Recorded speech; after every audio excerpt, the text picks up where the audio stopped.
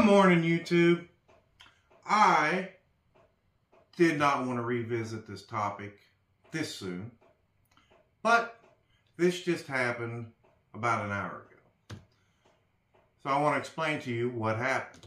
I was building the rails for these two beautiful doors back here and cutting them to final length. Cutting the offcut off, it's inch and about 1 3/8 inches, so it's not a small offcut, fairly good size, off of this rail. Now, let me show you what happened.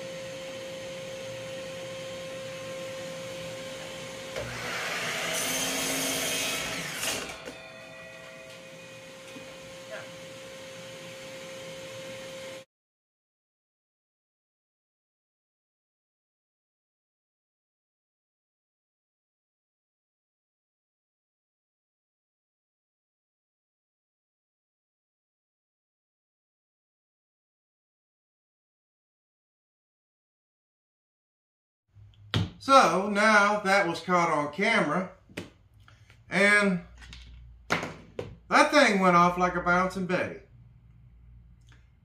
I found this piece. Check this out.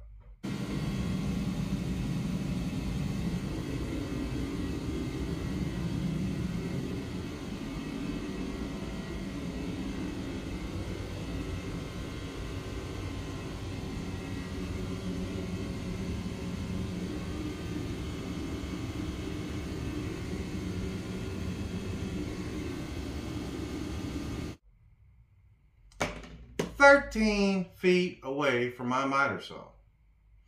And all these little pieces, they were all over my shop. They were over there, they were over here, they were over here.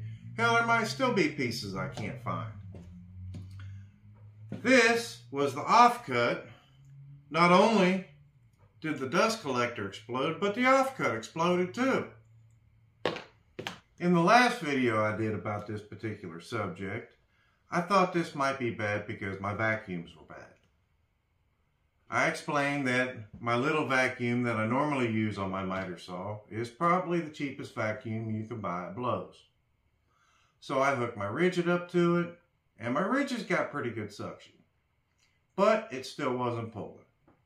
So I thought, alright, I'm going to upgrade vacuums anyway, so I'm going to go ahead and leave it on there. But there was still the inconvenience of having to have my fence extended, the hose popping off, all that you can still see in the last video.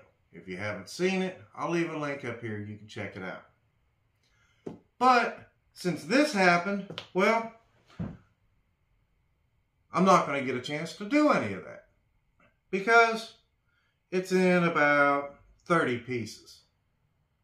And even though I was probably going to take it off anyways, now I have no choice.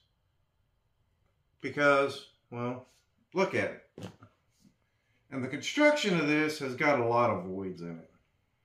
I am an injection molding technician, and this, I understand 3D printing is still very new, and this is not good plastic. The plastic may be good, don't get me wrong, but this is not how plastic parts should be made.